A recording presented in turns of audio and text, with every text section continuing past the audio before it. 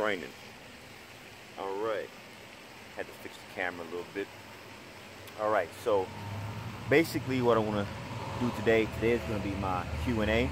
As I promised, I was going to post on my social media and my YouTube. So basically here it is.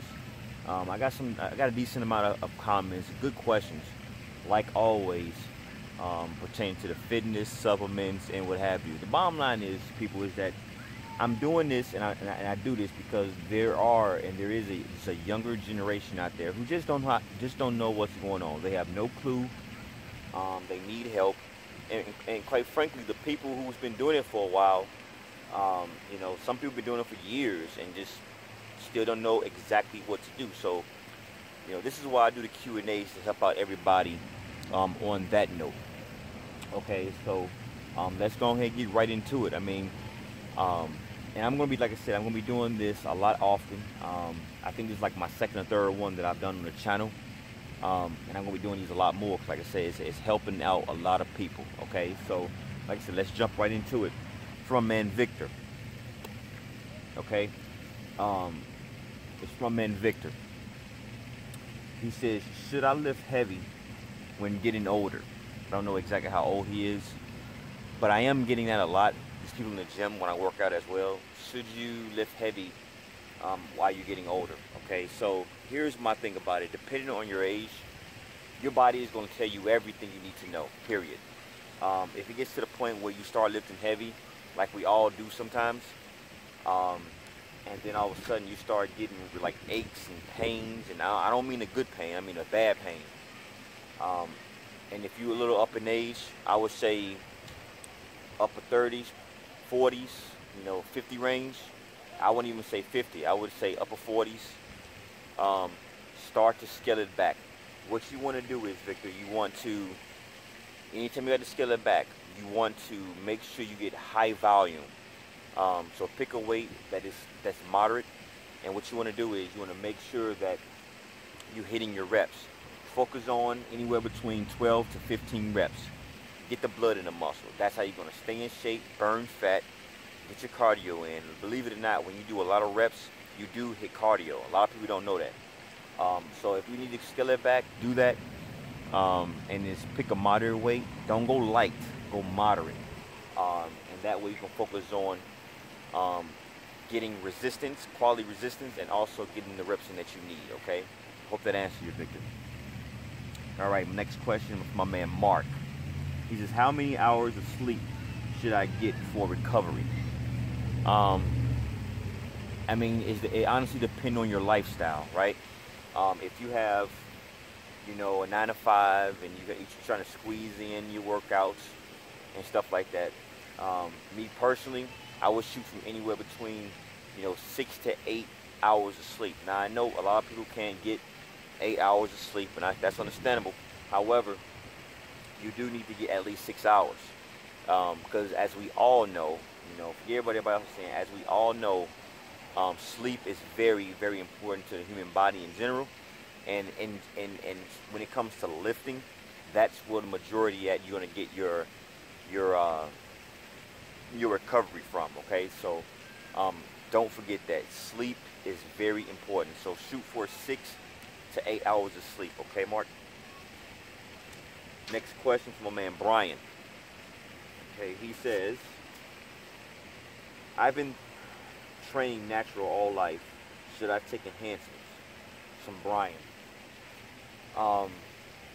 To be honest with you, Brian, I don't know you, right? I don't know your body structure. I don't recommend any kind of like enhancements or steroid uses. I never have in my life. And I've gotten great results. Just check out some of my videos if you want to check out how I look. But I've gotten great results. So I don't really necessarily say that's needful. I would say, and I would shoot for, stay natural as much as you can, and keep training with intensity and train hardcore and train hard. Okay, that's the thing. Until you start getting up in age, then you want to scale it back, and even then you can train hard by focusing on a lot of reps, a lot of sets, by getting the blood in the muscle. Okay, so like I said, that's my take on it. Okay. Next question is from Rob. you have a great YouTube channel with good content. Should I start a YouTube channel? That's from Rob.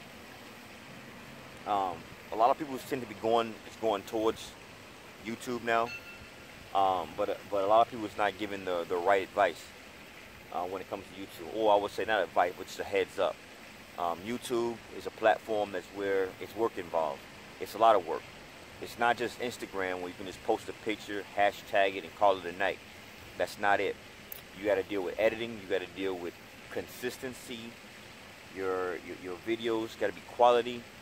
You still got to know what to talk about, how to talk about. I mean, all this stuff plays a key role in having a successful YouTube channel. Okay, so it's work. If you want to start a YouTube channel, do it. However, just know, don't treat it like your average, social media platform, because it's not. YouTube is work, okay? All right, next question is from Ashley. How should I take my protein? Okay, I don't know what she means by that, but I'm assuming like what time, when she's able to take protein. I'm just going to give you what I do, Ashley.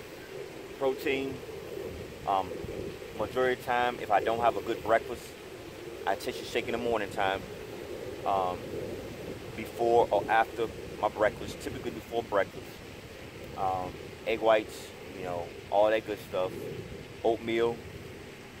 And then what I do is I typically do it at night after my dinner. So I typically take about 2 shakes a day, morning time, after breakfast, and typically what I do is after dinner, I chase it.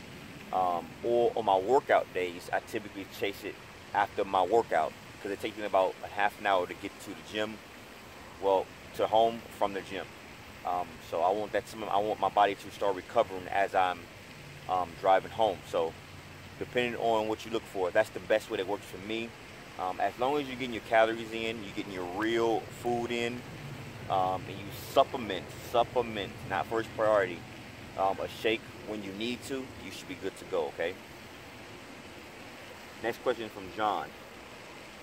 What other options are there for pre-workout? I mean, to be honest with you, John, I don't know what other options.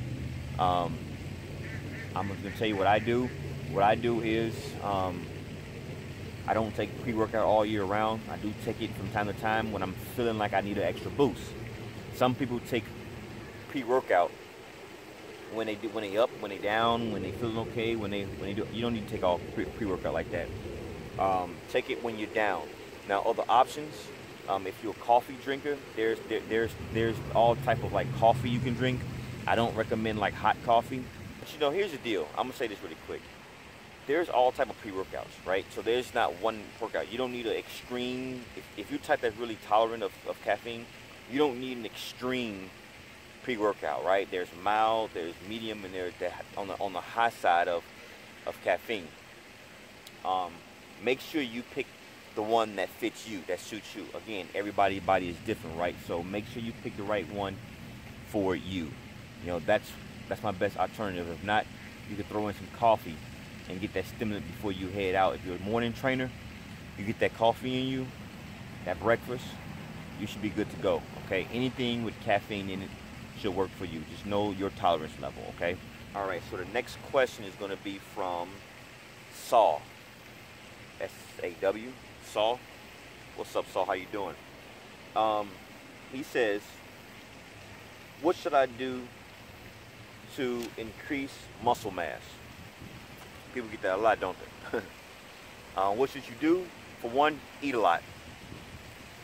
And when I say eat a lot, I'm talking about good foods, okay? I'm not talking about your cheeseburgers, your McDonald's, your KFC, because the only thing that's going to do is it's going to get you mass, all right? Fat mass, okay? You want to eat a lot of good foods. And I understand, some people who don't like to cook, they don't know how to cook. Okay, cool. Meal prep. Make you big meals. Get you some to-go containers. Put them in to-go containers. Freeze them. And then start unthawing them each day when you want to eat them. Okay. There's always other ways besides just cooking and eating. Right away. So my advice to you is get you a nice protein that you can supplement with, but you want to target for high calories, okay, but good quality food with high calories, okay. Now, when it comes to your training should be both. This is what I do. You go heavy, okay. You want to go heavy on your reps, okay, and then pyramid up heavy, and then what you want to do is scale it back down to get your hypertrophy, to get your reps in, okay. So for example, if let's say bench press, okay, you want to do bench press, okay, pick a weight obviously after you warm up good properly. Pick a weight that you can do anywhere between 12 to 15 reps, okay. After that, put the weight down, increase the weight that you can do anything 8 to 10, okay. After that, drop the weight. Your next set, after you properly rest, 60 seconds is typically my goal, but after that, pick a weight that you can do 6 to 8, and so on and so forth until you get to that 4th rep, especially if you're training by yourself. After that, you're not done. Go the opposite way, okay? Start again with that same weight that you did 4 reps, increase the weight, start decreasing the weight that you can start going up in reps, okay? That's my best way of doing it, okay? That works best. All right, last question I got from Jacob. I don't like chicken and beef. What can I eat for protein? Okay, well, to be honest, if you don't like chicken and beef, there's always fish. Get yourself a nice protein, quality protein. Get yourself rice, brown rice. Get yourself some nuts. Eat nuts. People don't know this, but a lot of peanuts and nuts pack protein in it, okay? How you think vegans do it? How you think vegetarians do it, okay? Beans. Eat a lot of beans. Pinto beans, black-eyed peas. Get your beans in. That type of stuff holds protein. Basically, long story short, since you're not a chicken or beef eater, you are limited to what you can consume, but you got to make sure you supplement that with your vegetables, like peanuts, beans, and those of that nature, okay? So make sure you hit your protein.